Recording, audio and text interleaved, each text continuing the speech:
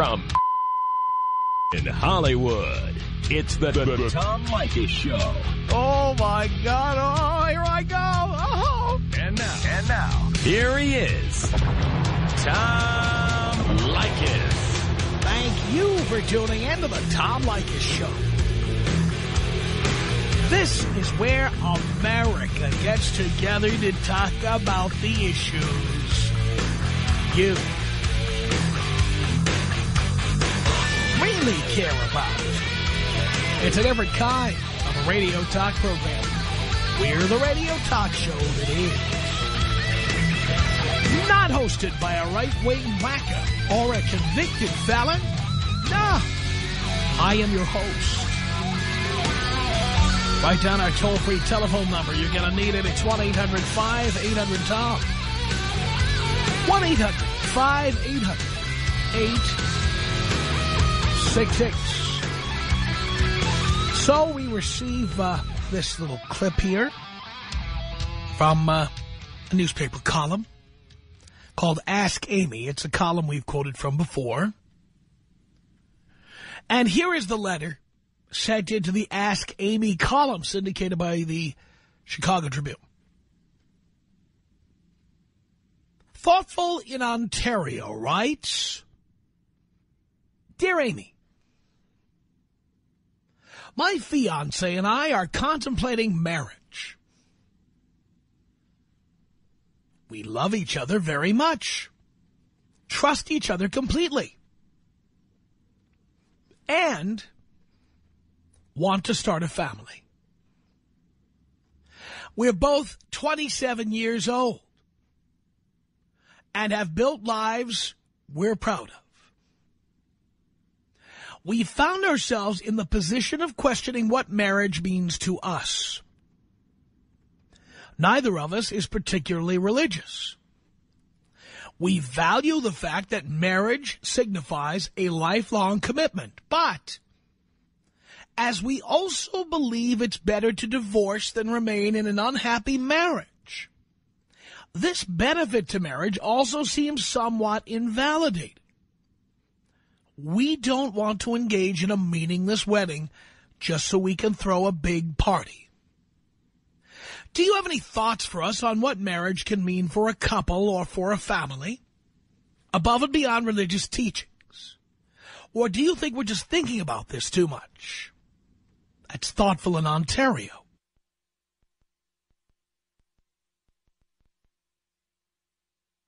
Now, Amy kind of punted. Rather than answering the question completely, she asked readers to write in and give their thoughts on this subject. But why should we wait for them to write in? For God's sake. Of course, the newspaper is about as antiquated now as the Pony Express. Very quaint. Yes, people are going to write in. They're going to take out a pen and a piece of paper, and they're going to write down their thoughts. Get a 41-cent stamp and put it on an envelope. They're going to jog on down to the local mailbox, drop it in. About 3 or 4 days, that letter will show up in Amy's office in Chicago. And she'll take out that letter opener, and open each envelope, unfold each piece of paper and read it. And in a few weeks, she'll transcribe these letters, add her own thoughts, and we'll get to find out what people think. That's very quaint. In the Internet era, in the iPod, telecommunications, Facebook, MySpace, YouTube era, this all seems very quaint to me. Writing into the advice column and then sitting home and waiting a few weeks to see if your letter gets published. In an era where you can, have a blog and your diarrhea of the mind can be out there in cyberspace immediately so that anybody can pull it down and read it, should they be stupid enough to care what you think. While we're on the subject of blogs, I digress. Let me just say this to those of you who write blogs. Unless your name is Ann Coulter or Pat Buchanan or one of these ranters and ravers who's on cable TV all the time, let's just say you're the average person posting on MySpace, Facebook, or just your own blog spot or whatever. What makes you think any of us could care less what you're doing or thinking about? The funniest thing to me about blogs is that people who write them think we care. We don't. We really honestly don't care what you think. I'm amazed that you write that stuff, because if I happen to trip over your blog, I'm saying to myself, do I care that this person got his dog shampooed today, or that he got into an argument with a coworker? Do I really care? And the answer, quite honestly, is no, I don't. But yet, if you wanted to post a blog, it would get up there and it would be available to the entire planet a lot sooner than if you wrote a letter to Ask Amy, sealed it with a kiss, walked down to the mailbox in the rain, dropped it in there, then went home to twiddle your thumbs and wait to see if your letter got picked. Very quaint. I feel like using some Ipana toothpaste and some Saffron coffee and sitting back and just thinking about what it was like back in those days when you would write a letter in. But all right, that was the letter written to Amy from Thoughtful in Ontario, the two people who are remarkably thoughtful at 27, thinking about getting married and wondering, what does marriage mean to us and why are we doing this? Let me give my answer. Okay, you're doing this for no good reason, especially if you're the guy part of this couple. You're doing it because your friends have done it, because your parents are pressuring you. Even having children, you're probably having children because your parents want to be grandparents. I mean, in most cases, we're doing things because other people tell us to do them. Think about your religion, for example. What is your religion? Well, I'm sure you could pop an answer out. I'm Catholic, I'm Jewish, I'm a born-again Christian, whatever. But seriously speaking, I know there are exceptions to this rule. How many of you obtained your religion because your parents, just like they whacked off your foreskin before you knew what they were doing, they took all this dogma you could not or would not understand and just simply shoved it down your throat? And so now you're a Protestant or a Lutheran or a Mormon or whatever you are. Because your parents shoved it down your throat, they forced it upon you. The proof that most of us are not very religious, no matter what we say, no matter what we tell the pollsters and what have you, is the fact that any time a guy finds a good piece of trim, if she says, I can't marry you if you're not Jewish, poof, we're a Jew. Not realizing that, once you marry her, that's the last time you're getting any good sex. But that's beside the point. I mean, seriously speaking, how religious could you possibly be if you, when you meet and fall in love with somebody, you become another religion overnight? Today, I believe in our Lord Jesus Christ, and I go to church, and I ask his forgiveness, and I go to the confessional booth, and yeah, get down on my knees and take some wafers and stuff, and then suddenly the next day, bam, no pork.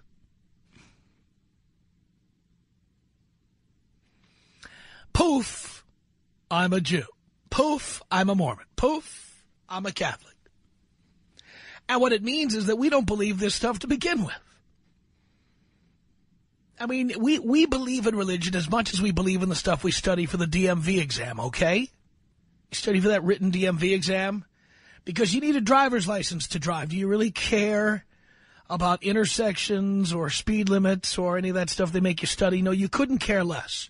And you'll forget it the minute you get your driver's license. That's why you get all those tickets for things and you say, I turned on a red light because I thought it was a right turn on red. I didn't know you have to stop. It's because you never bothered to read the manual when you were busy, trying to pass that test. You guessed at the answer or whatever down at the DMV. And same thing with these religious conversions. You didn't believe in whatever you were before in the first place, but you do like getting laid, and if she tells you you're going to have to become whatever religion her family is, you're going to do that. And you don't believe in what she believes either. You really don't care. Yeah, okay, yes. Yes, I'm a Presbyterian. Absolutely I am. It's true. And the same thing is true about marriage, by the way. We've all bought this idea that you grow up and you're supposed to get married. I bought it. I'm not saying I was immune. Are you kidding? I bought it 4 times. Bought it and sold it. Bought it again. I bought it because my parents were married for 40 years. I thought that's what people did. And when my marriages didn't work out, I thought to myself, I'm a screw-up. There's something wrong with me. Now, I'm not gay, and I don't have a problem with people who are gay, but I want to compare this because I know lots of people who are gay. Let's take it into this realm, okay? How many people out there who are gay today believe they were straight? And so they had girlfriends, you know, guys who were gay. They had girlfriends, maybe they got married, maybe they had kids. And they were not happy. And they kept saying, it's something wrong with me. Right? And then one day they just say, wait a minute, there's nothing wrong with me. I'm gay, that's all it is. I shouldn't be getting married and having children because I'm gay, okay? I kind of came to that conclusion as a straight male who bought into the marriage lie. I always thought when I got married there was something wrong with me. There's nothing wrong with me. There's something wrong with the idea of getting married. And the reason I got married, for all of you who keep asking, you get married, why did you get married for? Because my parents were married and they stayed married. And when I couldn't stay married, I saw it as my personal failure not to do what they did. And like an idiot, I just thought, well, I'm stubborn. I'm just going to keep doing this until I get it right. I was an idiot.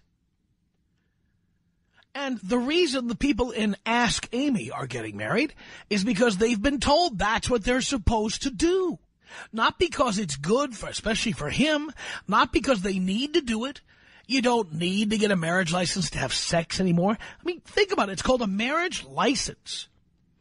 You couldn't just have sex without a license. You couldn't. You couldn't have kids without a license. No. You needed a license, like you need a driver's license. You had to go down to the local, whatever the city or county office was, and you had to fill out paperwork and give them money, and you had to be licensed to do those things. Well, guess what? You don't have to be licensed to do them anymore. These two who wrote in to Ask Amy, they're having sex right now. They may even be living together. You don't need a license to cohabit anymore. You know, in Arizona, I lived in Maricopa County back in the 80s. Do you know the law in the 1980s in Maricopa County, Arizona? Cohabitation illegal. And when I was doing my radio show at the time, I moved my girlfriend in with me, and I defied them to put me in jail. They didn't. But it was illegal. The point is, all this stuff, getting married, living together, having babies, having sex, you needed a license to do those things. And even though we still have marriage licenses, you know, marriage licenses have about the value of a dog license. How many of you have a dog license? Come on. How many people have gotten a ticket for their dog not being licensed? Don't, please, the 3 of you don't call in, all right? Stop. And the bottom line is most of us don't get dog licenses or cat licenses. And most of us, we don't need marriage licenses any more than you need a dog license. You just don't. So the bottom line, if I were talking to the 2 people who wrote into the Ask Amy column in the Chicago Tribune, syndicated to newspapers throughout the country, like the Los Angeles Times here in Southern California, where I'm sitting right now, the bottom line is that you don't have to get married. There's nothing in it for you. What is you're not religious, so you don't buy into that hook, line, and sinker. Why would you buy into this? You don't need to do it. Do ya? You don't. Am I wrong? Tom Leykis. 1-800-5800-TOM. Tom Leykis. Screw this other stuff. Just talk about sex. Oral sex. The Tom Leykis Show. It's the Tom Leykis Show. Thank you for tuning in. We are at 1-800-5800-TOM. Seriously speaking, are there any reasons why we need to get married? That was a question that was sent into the Ask Amy column. And I'd like to find out what you think at 1-800-5800-TOM. Let's say hello to Nate on the Tom Leykis Show. Hello. Hey, Tom, how you doing? I'm okay. Right on. Good to hear it. I was just listening to you before the last break, and I thought it was pretty interesting. You drew a parallel between, needing a license to drive with a marriage license. Right. Isn't it funny how kind of, like, even with driving, there's some preparation required to get licensed? You have to take, driver's ed and driver's training and have a certain amount of, hours behind the wheel and be familiar with, the rules and regulations of the state in which you live. Yet with marriage, like, there's no there's no screening process or, like, preliminary training required. So you've got people who get married who don't know how to raise kids, and they might be totally, codependent and emotionally screwed up and not really be in the, the capacity to maintain a healthy relationship, yet they can get licensed, without any credibility to begin with. Absolutely true. You don't need any qualifications. All you need is whatever it is, the $70 or $80 it takes now to get a marriage license. That's it. And the divorce rate's just, what is it, like 60% or something like that? It's something crazy. It's out of control. So why do it in the first place? No, that's what I've been telling people for years. Yeah, it's a trip, man. I mean, I guess some people need the, the symbolism of it. I guess. I don't know. Somehow it kind of makes the commitment more set in stone, but I can't see any reason to do it without the, prenuptial agreement if you absolutely have to do it, No, it makes no sense at all. I just simply don't get it. But don't you think there should be some sort of, like, training, marriage training, or, like, child rearing? Well, whether there should be and whether there is are two different things. Right. Right? Yeah, absolutely. I mean, let's face it. We don't require people to study up to have children. We don't require people to study up to do all kinds of important things. Right. Like getting married and giving attorneys lots and lots of money. Oh, you don't need training for that. Right. It makes no sense, man. Not at all. Cool. Well, by the way, I'm looking at the screen here. I don't see any women calling it. It's all guys. Oh, really? Yes. So when you try to get a woman to call in and say something logical, good luck to you. Yeah, right. All right, cool. Totally outrageous. Thank you. Appreciate the call. 1-800-5800-TOM is our telephone number. No women on the line, but we do have Dave on the Tom Leykis Show. Hello. Hey, Tom, what's up? Not much, Dave. Long-time listener, first-time caller. Thank you. I have to apologize to you, though. Why? Because I haven't learned my lesson yet. What'd you do? I'm married again. Why did you do that? Because it was just so good, and I thought I had to have it forever. What was so, wait, what was so good? I can't say that on the radio, Tom. Come on now. Oh, you mean the sex was so good? Well, that and some other things, yeah. But I'm on number 6. See, that's what the problem is. All right, you're on number 6. Number 6. How much 47. is this? By the way, how much does this cost you? Do I really have to tell you? Yes, I would like to know. If you have any idea, ballpark figure, I'd like to know. Ballpark figure, no BS, honestly, probably a little over $1 million. $1 million? All combined. I'm not saying just one of them. All of them combined. The last 5. I understand. Was it worth $1 million? No, not really. So why do you keep doing it? I don't know. I heard what you said when you started the show. You said you were convinced that this was the right thing to do. Your parents did it. They stayed married forever, and so you kept doing it because you were getting it wrong. So you had to get it right. There has to be a right formula. There has to be some sort of algebra equation that would allow it to work. you just have to find the right person. But I'm getting ready to go through my sixth divorce, and I'm thinking that maybe there's no equation. And at 47, I think I'm done now. And you think you're done? Wait. Okay, You think you're done? I rephrase. I'm done. I swear. Don't you control? You know what? Don't you control yourself? I took control. You know what? It's taken me this long to, like, actually figure it out. And you know what? I've listened to you for years. I lived in Phoenix. I used to live in Levine, if you know where that is. I do. And, you know, back in the 80s, I lived there. I heard you on the radio there. When you were talking about you dared the cops to arrest you, I remember those shows. I remember those shows. Mm-hmm. And I told myself, wow, this is just funny. This is all entertainment. What a great show. What great entertainment this is. Oh, yeah, let's go get married, baby. Vegas, 2-hour, 3-hour drive. Let's go. It's over. Me and you forever. Doesn't work that way. I'm on 6. I'm getting ready to end 6. And that, I guess, it's taking me to my 6th one to figure that out. How much is this divorce costing you? Right now, we just got started. And actually, well, we got started about 4 months ago. So just got started is kind of a relative term, I guess. But right now, I'm probably about $50K into my attorney. She's about $50K into her attorney. Of course, the money is all mine. So I'm $100K into attorneys right now.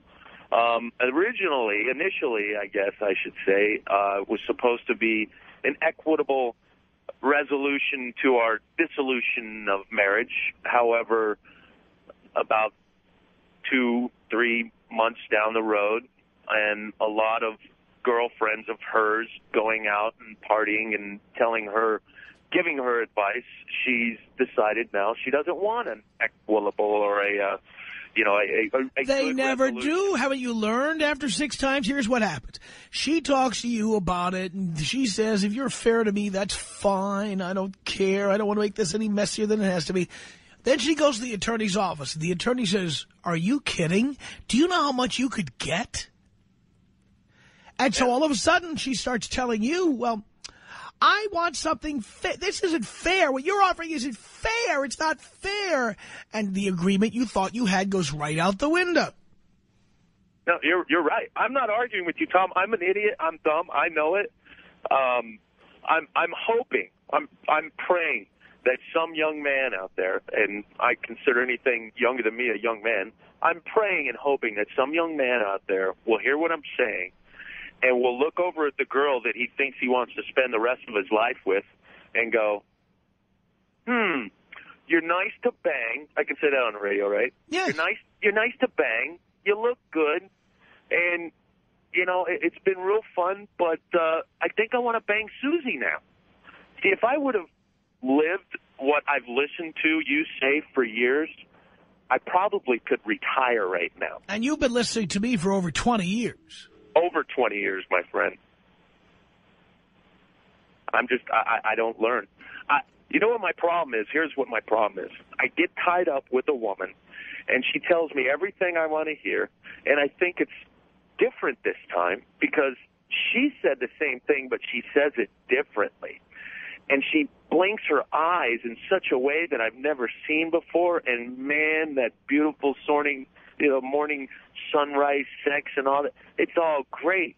But then once the ring's on, and once the license has been granted, things start changing. My only saving grace, and I don't really want to say that this is a saving grace. I have 3 beautiful children by their first mother. I never had any other children with any of my other wives, but I've got 3 beautiful children from my first wife. And those kids are my life, and they love me. They support every decision I make, whether they agree with it or not. They support it. And trust me, there have been a lot of disagreements because there's been a lot of women.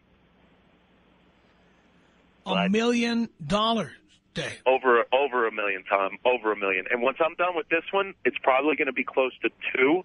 And if you look at that $2 million over a 25, 26-year time frame, if I would have just had even half of that into any stock or bond or oil company, I could have retired by now, man. I'd be living somewhere in the Bahamas banging hot babes all the time. But now I'm dealing with my last and final, and this will be my last and final. Like I'm not a sharp guy when it comes to chicks, and I've learned my lesson though. I'm done. I'm done with marrying women. There is no good thing that comes about it. It's only caused me money, pain, and mental anguish.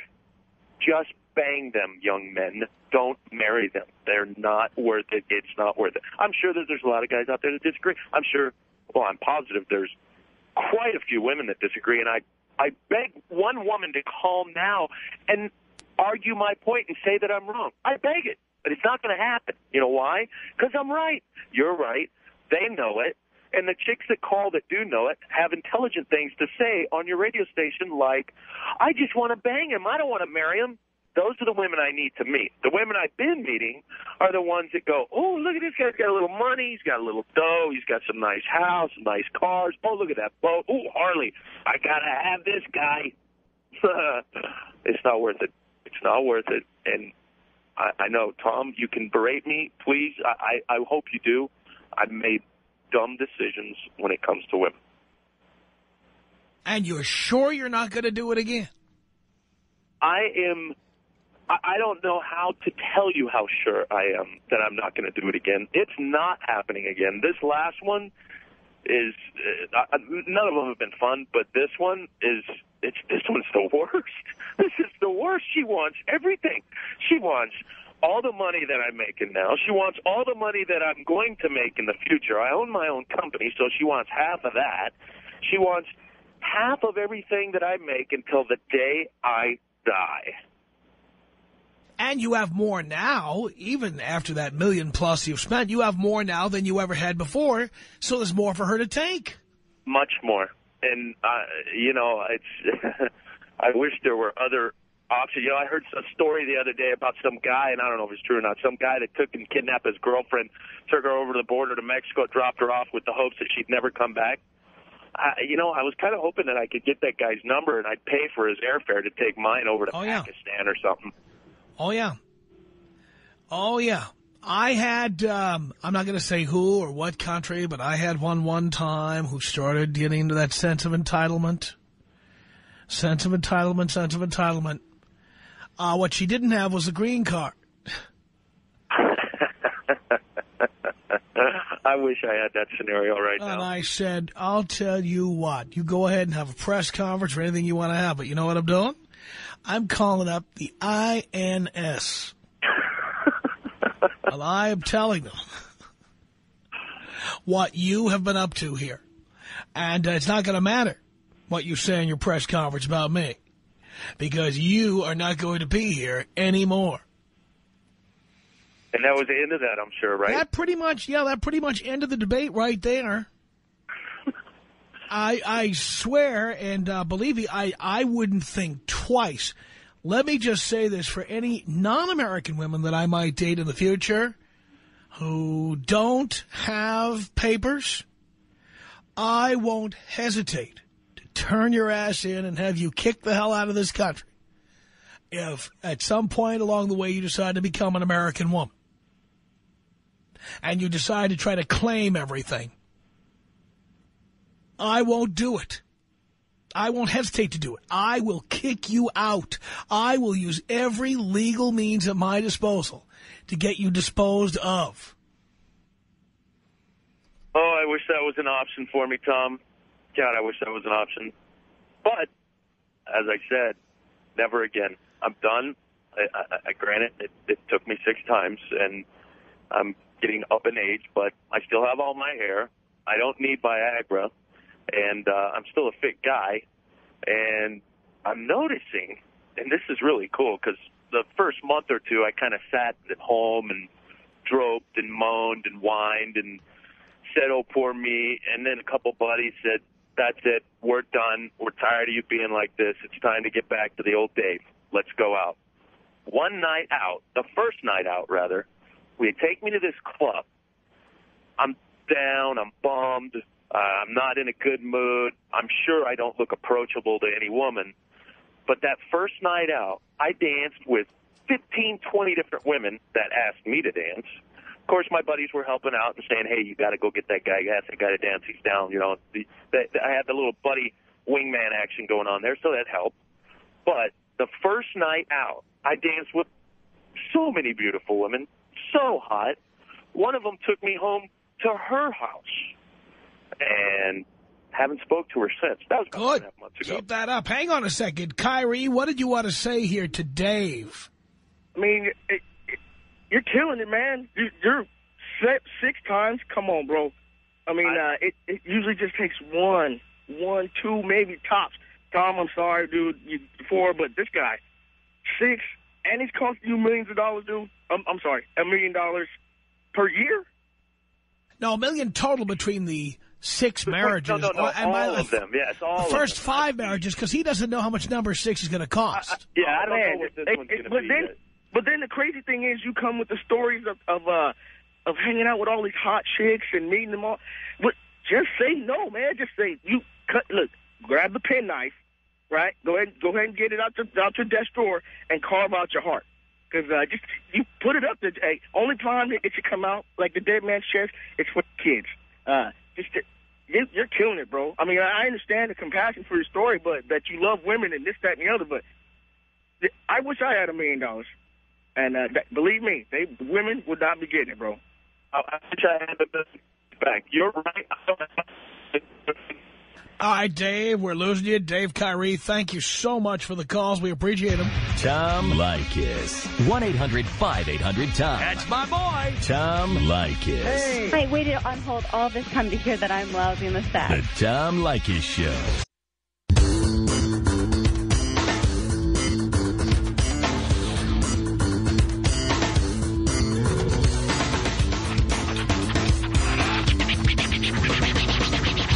From Hollywood, yes, boys and girls, it's the Tom Leykis Show.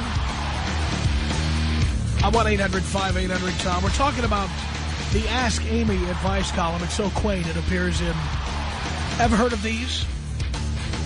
Newspapers. Yes.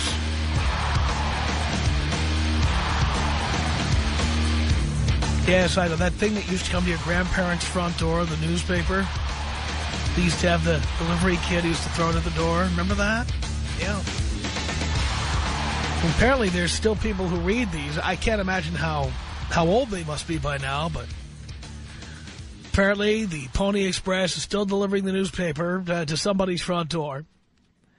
And the Ask Amy column, which appears in newspapers, for all you fossils and dinosaurs out there, there are 2 people, 27 years old. I guess their grandmother showed them the newspaper. Kids, this is a newspaper. And they wrote into the Ask Amy column saying, well, we're engaged to be married, but we're wondering why do it? We're not religious. We intend to stay together forever, but we don't believe in staying together if it's not good, so we'll get divorced if it doesn't work out. So what's the point? Makes sense to me. 1-800-5800-TOM is our telephone number. It's Beth on the Tom Leykis Show. Hello. Hello. Yes. Well, I'm calling about the guy that, you were just speaking to that was married 6 times and burned every time. And I have my take on it is that, he needs to own up and to some of the responsibility. I mean, what responsibility? Well, I mean, women don't fall for people that don't encourage them. I think that, he had to encourage these women to fall for him and marry him. That's not the issue. The fact is, and by the way, I blame him. I don't blame anybody else. And I think he blames himself. But for whatever reason, he, probably like me, was raised to believe that this is what adults do. And so he did it. Well, I mean, he keeps trying. Obviously, he likes something about being married. Like I said, no, I don't think that's necessarily true. He probably, like I, said when a marriage failed, it's because of a failing within me. And so he, like me, went out and did it again and believed that it's just a matter of, if he does it right, ultimately he will be, he'll be richly rewarded with that wonderful life his parents or his grandparents had. Right. Well, I understand that, and I also The reality is that marriage has expired. It's done. It's toast. Right. Well, I don't disagree with that. I think he probably should never be married again. But I also think that, men need to be honest with women right up front. Honest about what? If a man would come, clean to a woman. Wait, stop. Honest about what? About not wanting a relationship, like just saying, I'm in it for the sex. But wait a minute, but there is an in-between. There are people who want to have a relationship who don't want to sign a contract. Okay, well, why not say that? Because? Why not? I mean, women will either stay in or not stay in a relationship if somebody is honest and upfront about it and says that. Well, I say if you don't ever intend to get married, just date people, and then when they get tired of it, they want, quote-unquote, a commitment, let them go down to the IT department and pluck Poindexter out and marry him. Well, after they've dated me.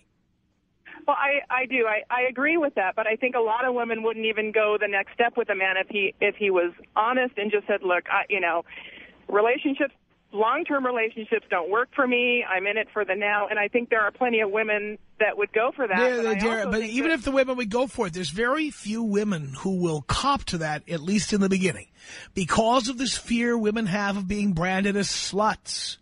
I've been there, and unlike you, I've dated women. And I've had the conversation. And if you try saying that to women, they run the other direction. Even if they ultimately just want to get laid themselves. That could be true. So the trick is you have to just simply date them. Don't get into the conversation. Right. Avoid the conversation for as long as possible. And then when they finally corner you, just say, I don't think that's happening anytime soon. And then they can decide to stay or go. Yeah, well, I agree with that. I think that, but I listen to your show a lot, and I hear a lot of men that I think probably encourage women to get in relationships and work really hard at it, too. And then, after it doesn't work out or something, just act like they weren't in it for the relationship, or they had nothing to do with encouraging the woman, where in fact, you have to agree, Tom, that they probably had a lot of responsibility in encouraging the relationship. Yeah, but they encourage the relationship because they believe, based on what women tell them, that the women won't have sex without a relationship. And the women say they won't have sex without a relationship because they don't want to be perceived as sluts. So what guys have to understand is pay no attention when a woman says she wants a relationship. A good example of this, we did a show recently about the fact that 1/3 of all women on online dating services have sex on the first date. But if you read Match.com or Yahoo Personals or JDate or any of those, how many women are saying, looking to hook up, write to me now? They don't say, they have pictures of their puppy dogs and their kitty cats, pictures of sunsets. They talk about holding hands in the sun and making plans together. They don't say, haven't gotten laid in 3 months, thought I'd try online personals. So guys believe what women are saying. Instead of realizing these women just feel like they couldn't admit that what they need is to get boned. Well, and women believe what men are saying, too. I mean, it works both ways, Tom. It does. Women. Well, I don't know what it is that women believe that men are saying, because I'm a man. All I know is what men believe that women are saying. But I figured out somewhere in my adulthood that women frequently will say that they don't want to just have sex. They want a relationship. And then later on you find out they would have just boned you, for Christ's sake. The Tom Leykis Show.